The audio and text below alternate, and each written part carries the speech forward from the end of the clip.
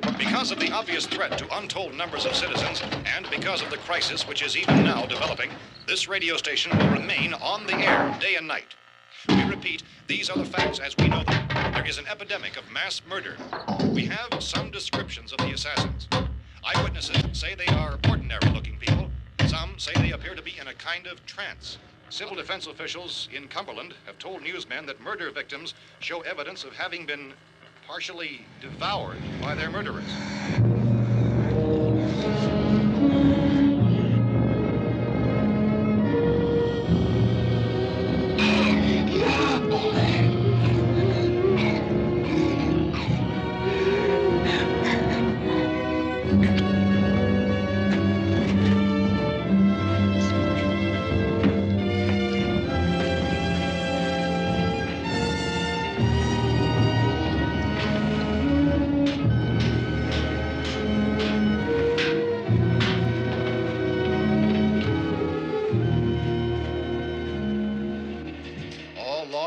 Agencies and the military have been organized to search out and destroy the marauding ghouls.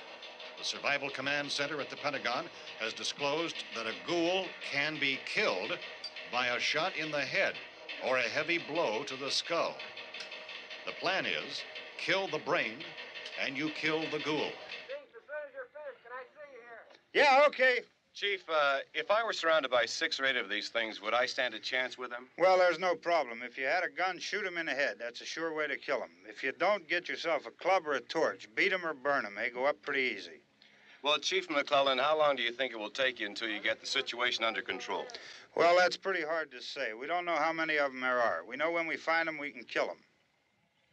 Are they slow-moving, Chief?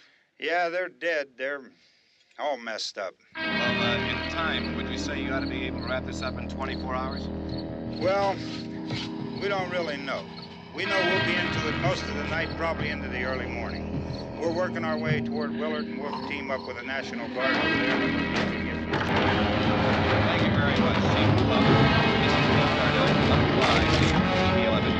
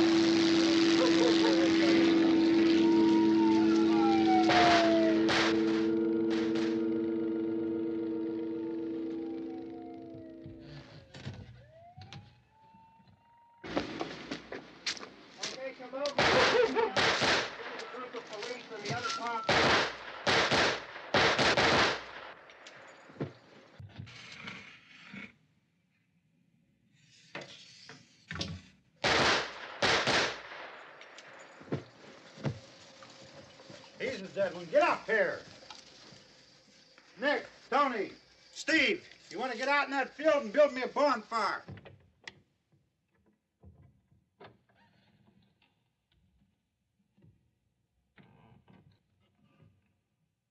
You, drag that out of here and throw it on the fire. Nothing down here. All right, go ahead down and give him a hand. Let's go check out the house, man. There's something there. I heard a noise.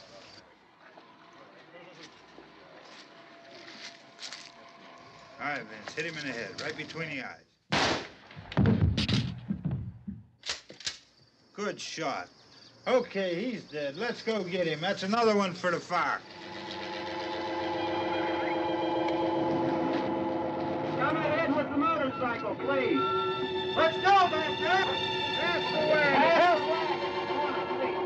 Hey, Randy, light these torches over here. People in the back, way in the back.